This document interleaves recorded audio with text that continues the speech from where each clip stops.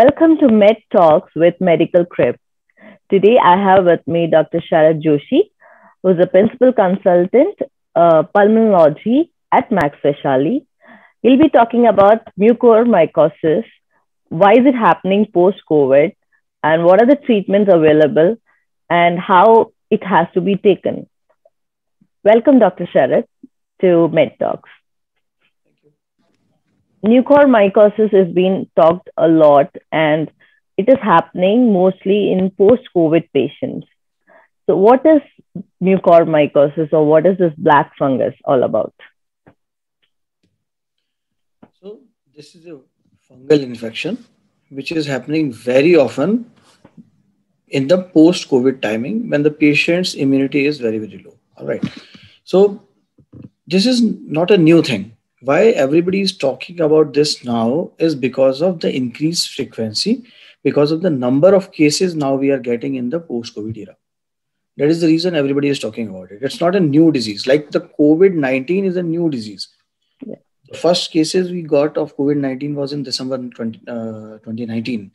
But mucormycosis, it's an old disease. But unfortunately, because of relation with the COVID, because of various factors related to COVID, the incidence of this particular disease has increased a lot. And that is why everybody is talking about it. So, why is it happening post-COVID? Why after post-COVID? Yeah. So basically, you have to understand that fungus is ubiquitous. So there are variety of funguses, and they have their spores. They have their own budding yeast or septate chains, and they are ubiquitous. So fungus is everywhere. They are mostly in soil. They are mostly in biodegradable or organic decomposing material. They are there in whenever there are winds or there are dust storms. These fungal spores are more in the environment. All right, that you need to understand. So these fungus are present ubiquitously. They are inside our indoor environment. They are outside in the soil as well as the decomposing organic material. Now, what happens is even there are few spores of typical certain fungus, which is there in our nasal cavity or in the sinuses, and they are suppressed because of the common flora, the friendly bacteria of our body.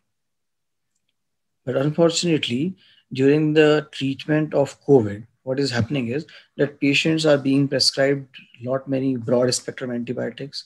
They are prescribed with steroids.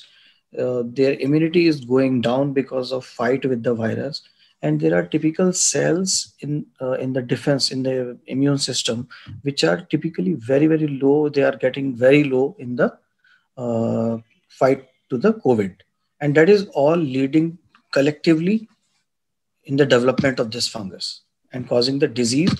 So mucormycosis is a disease of nasal cavity, sinuses. It may spread to orbit or the eye cavity, and then it can also ascend to the brain.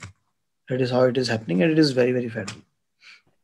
What are the symptoms of mucormycosis, or when a patient need to identify that I may have this and I have to go to a doctor? In present perspective, if you talk, this black fungus or mucormycosis in post-COVID patients is mostly affecting their nasal cavity, their sinuses, their eyes, or the nerves of the eye, and then the nervous system or the brain. So whichever organ is involved or is affected by the fungus, the symptoms will be according to that particular organ involved. So whenever the nose or the nasal sinuses are involved, there is nasal stuffiness. There can be foul smelling discharge. There can be dark or brown or black color discharge from the nose. There might be sneezing. There might be swelling over the face, and then pain, which this pain and swelling might involve to the eyes. Whenever the eye is involved with this fungal infection, there will be blurring of vision. There might be diplopia, which is like double vision, or there might be in an extensive disease there might be loss of the vision because of the complete damage to the eye. And when this fungus is ascending to the brain or cerebral or the rhinocerebral mucormycosis, definitely there is drowsiness, there is agitation, there might be photophobia, all these symptoms, and headache. These kind of symptoms will be there with mucormycosis. What is the mode of transmission of black fungus? So transmission of fungus is definitely aerosol or air, because there are spores of the fungus which are floating in the air. So whenever there is dust storm, or whenever there is dust or um, high winds, these spores can come up in the or maybe suspended in the air. They come up from soil. They come up from the organic decomposing things.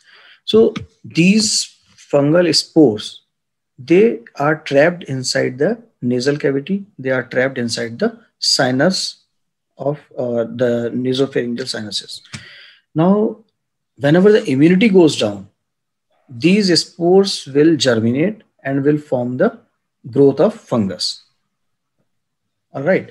So it is not a very infectious disease like the coronavirus, which spreads from one person to other person if you don't keep if you don't take care of the social distancing or covering the mask or something. So it's not that infective. The fungus is not that much infective as a virus, but the spores are suspended in the air, especially with the winds or with the dust storm, and then they get deposited inside your nasal cavity or the sinuses. And whenever your body immunity goes down, whenever you are on high steroids, they can germinate and form fungal colonies, leading to disease. All right. Sir, what are the treatment available for mucormycosis or black fungus?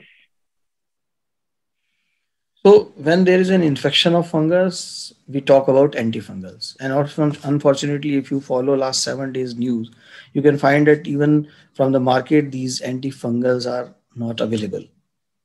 So because of whatever reasons, the antifungals are not available.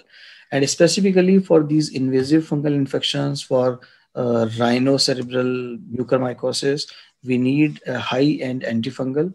Most of them is the two antifungals which are actually approved for these kind of infections. One of them is amphotericin B, which comes in 3 different forms, and then there is a posaconazole. So these two drugs are available as antifungal treatment. Then there is a surgical aspect of management of mucormycosis, because you need to go ahead and debride or clean the nasal cavity by endoscopic procedures or by open surgical procedures. And whatever bones or sinuses are damaged, they need to be thoroughly debrided or cleaned while with the surgical interventions. So the treatment of mucormycosis involve both the balance of antifungal treatment and as well as the surgical intervention. So, sir, like you said, the treatment is amphotericin, and what is the message that you want to convey out to the people out there about mucormycosis or black fungus, which people are really scared of, also maybe because they are not getting the medication sometimes. So for the general public, there are few things which they need to know. It's not happening to everyone who is affected with COVID. One and foremost thing is that black fungus is not affecting everybody who got infected with the COVID-19 or coronavirus. One thing. Second thing, the fungal growth increases with the uncontrolled sugar levels, overuse of antibiotics, or unjudicious or unmonitored use of steroids. So these things are to be taken care, that you don't overuse antibiotics, you don't exceed the doses of steroids, or you don't prolong the use of steroids, because all these things will lead to increased growth of the fungus. And definitely, if you are a diabetic or if you are on any other immunosuppressing drugs, then you need to take care of your blood sugar levels and contact the concerned doctor as soon as you suspect or as soon as you get the first symptom of mucormycosis. So, alarming signs: if you have a stuffy nose, black discharge from the nose, or there is blackening of your oral mucosa or tongue or palate, then you definitely go ahead. Or you have headache and swelling over the face, you go ahead, consult with the ENT, get a CT or the MRI with the advice of doctor, and then proceed for the treatment early. Thank you, sir, for joining us.